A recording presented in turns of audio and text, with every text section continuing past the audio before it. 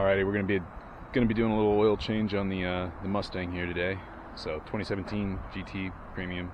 Not that it matters if you've got the 5.0, it's all the same. Alright, oil I'm using Mobil 1 Extended Performance. It says 15,000 miles. I don't trust that. I go by what the dash says. I usually replace it at about 10 to 20% oil life left. Maybe it's overkill, maybe it's not. It's way cheaper than an engine. And it's full synth, so spend a little bit more. Hopefully it'll last a little bit longer. Takes about 8 quarts, so I typically get 2 of them if I'm doing it, and then the next time I go I'll sneak a liter or so that it all balances out. But reason I do it myself, I went into, I don't know, a quick stop or a lube stop, and they wanted over $100 to change oil, and I said, hell no, there's no way. You know, it's cheap for the first 4 quarts, and then they get you on the back end there for the extra 8 for this 5.0 Coyote. So, next up, I got ramps. You could do it with a jack if you have it. I've got both, but ramps are just easier. Gets me enough clearance to get under there. Typically, I'll get them lined up like this, and then I'll pull the car in, and we'll get them situated under the front wheels, and then push it up onto the ramp. Alrighty, so once I pull into the garage there, I just line them up real nice. You can see I barely get clearance on my ramps, but line them up, do it on both sides. Try to make sure you're straight with kind of your angle of the car there. You want to fall off when you get up top, but these are wide enough that I don't really run into that issue, but safety first. Alrighty, we got her up on there. You can kind of see plenty of clearance for me to get my big body under there, so I'm gonna go ahead and get started on it. So I typically do it with the engine just a little bit warm. So I probably drove it about 2 hours ago, so I'm sure the engine oil is still warm enough. It'll make it come out nice and easy, good flow. So we'll pop the trunk. If you're changing your oil, you should know where that is, but in case you didn't, that's where it is. Alrighty, from there, oil cap's right here. Take this off, set it somewhere where it won't fall in, and we'll go ahead and get on the other side of the car now. Alright, so your tools for the job. You would want a 15mm wrench, just standard wrench. I think in the video I said 5/8. Definitely 15mm fit a little bit better there. And then you're going to want your 7mm socket for that panel underneath to get to your oil filter. So we'll go over what that means and everything. You'll see it in the video. You're going to need something to drain into. I like this because you dump it, you don't have to pour it after you're done, seals up nice. Throw it in the trunk. I usually put it in a plastic bag so it doesn't get all over, and dump it at your local auto parts store. The other thing that's nice about this is plenty of room for, 8 quarts that are coming out of this car. So we'll go from there. So once you're into the car, you want to come back. That's your oil pan, and you've got your bolt right there that we're going to undo, just the drain plug. So 5/8 will get it off. Go ahead and do that in a sec. Alright, so we'll get in here, just get on there, start loosening it. I cheated before I started the video. I loosened it a little bit. Get your oil pan in place. It's going to flow a little bit. Just start loosening it by hand. Careful not to drop this in there. You're going to want to pull it away. I'm going to get it all over my hand because this camera angle, but if you drop it in, worst case, you got to fish it out, but there's a big old hole in this thing that I don't want it to fall in and have to try and fish it out. That would suck. So let that drain just like that. Hey, do you need me to narrate the whole process? I'm doing it as we speak. Oh, and welcome our guest, Logan. Hey, Logan, could you hand me that wrench over there? Thanks, Logan. Hey, hand me this bag, actually. Yeah, absolutely. What else would you need? Damn it, dude. Come on, I want to be part of it. Dude, you can make a cameo. Hey, let me put my Ford hat on. You got a Ford hat? Yeah.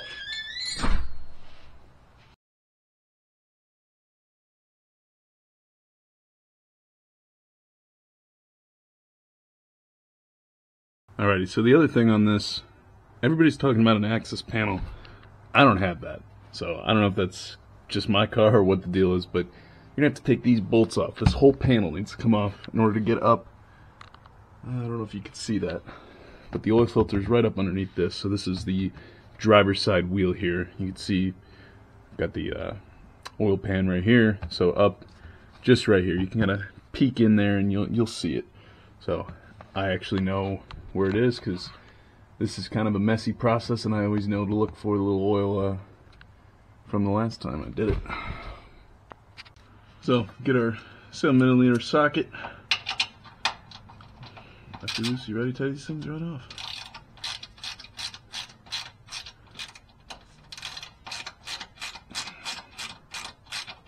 Now I saw a guy actually just pull this down one time, just yank it and bend it.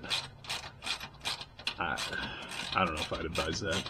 I'm probably just going to pull the whole thing off. It takes 2 minutes.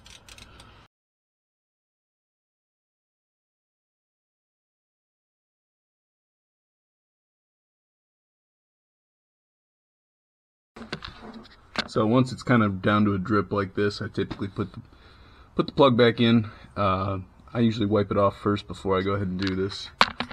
So I'll go ahead and get this back in here, just by hand.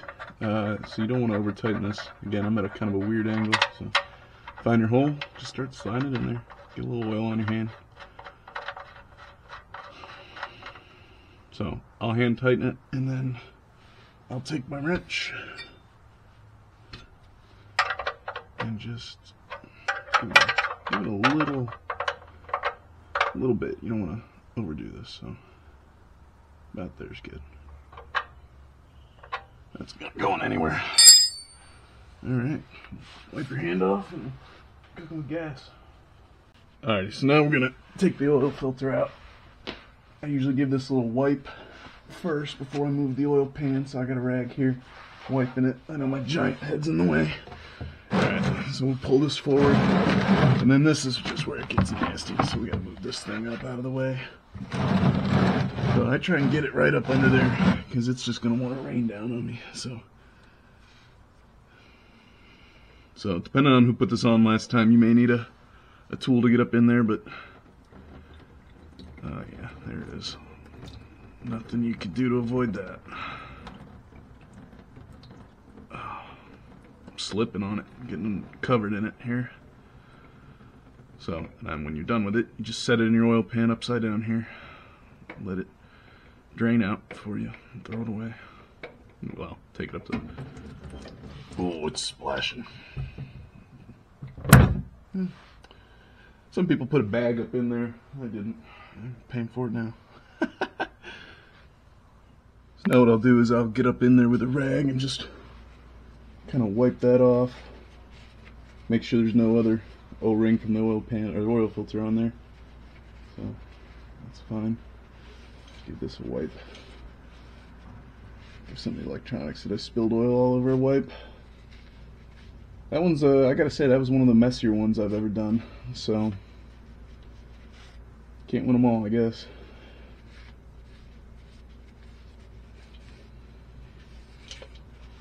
So clean that off. All good here. And that's good. Alright. So I'll grab my new oil filter, and it's debated, but I'll put a little bit of oil on there just to, on the O-ring that is. So I'm not filling it. Some people pre-fill. I'm just gonna put enough on there to get my seal some oil. Take my finger, just kind of rub it around the outside there. Make sure it gets a nice tight fit. No water can get in there. All that good stuff. So now that that's done, we'll put it on. So I'll take you back under the car here. So at this point, you're gonna put your oil filter back up. I don't know why I wasn't wearing gloves before, but typically for this part, you're gonna need a little bit of. You're gonna want a little bit of grip to get this on there, or at least started. So just twist that on. Should be good to go. I typically hand tighten it. Some people use a oil filter wrench. I don't have one, so I'll make sure this is good and hand tight. We'll go from there. That should be good and sealed up there now. So I'll make sure this thing's all drained from the last one. Yeah, it's still leaking oil there, so just wrap that up. So tip here, these are supposed to be the easy pours. I don't know about that. I like to open up mine like this, get a little vacuum hole, and then the main pour. Might be a little slower, but helps you control it. It's not glugging all over your engine and then it's all over the garage.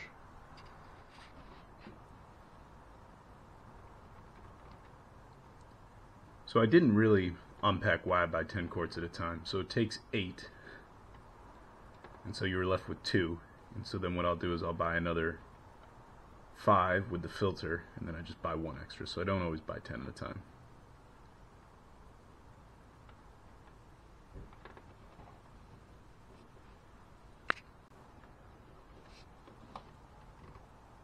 Put the rest of it in here now.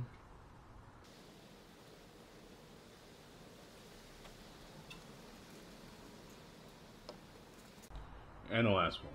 So again, I kind of alluded to the fact that I try and go economical on it. So I'll buy 5 quarts and an oil filter, and then 5 quarts and an oil filter, and that means, do the math on it, I'll need 1 extra sometimes. So this is the 1 extra.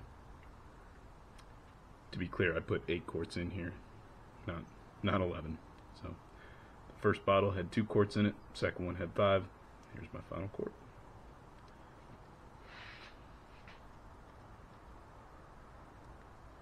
So it's still up on the ramps, but I just like to get a little sense of where I landed and make sure that it's not, something didn't go horribly wrong, and I don't know how it could, but again, better safe than sorry. So just about at the fill line, which is great.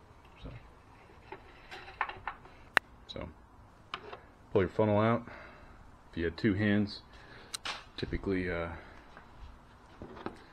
make sure you wipe that so it's not dripping over your engine, but I'm holding the GoPro. So there's that back in there. Dipstick's back on. Now we got to do the pan. Alright, so now I'm underneath. I'm looking at the oil filter, no drips. Looking at the oil pan, no drips. Getting the panel back on. So see, it's got these 2 notches in the front. That's the front. The back has a fastener on the back here. If you can see it there.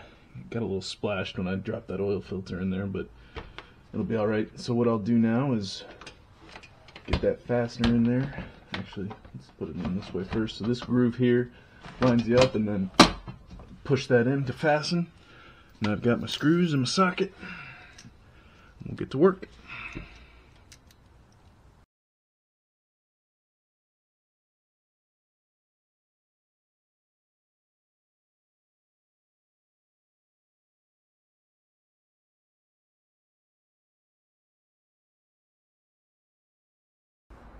Alright, so we'll back it down.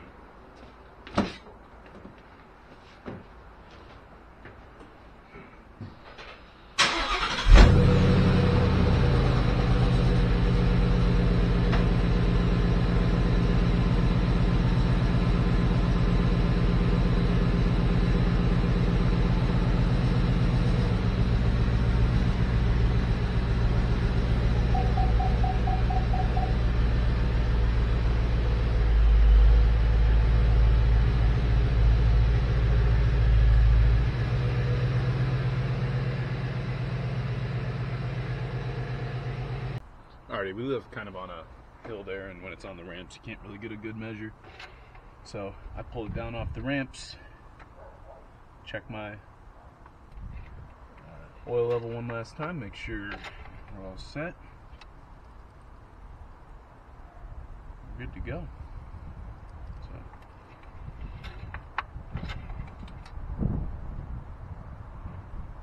Actually might be a little bit shy. I don't know if you guys can see that in there. I'm trying to get the light to hit it just right, but I might pick up another quart and put a quarter quart in just to be safe.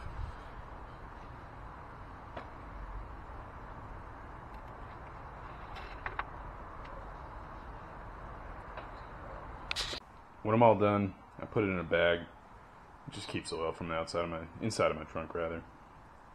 So, toss it in a bag, take it off to local auto parts retailer. Please make sure you put your tools away. Now you end up not having to buy more. So, make sure you clean that up and then good to go.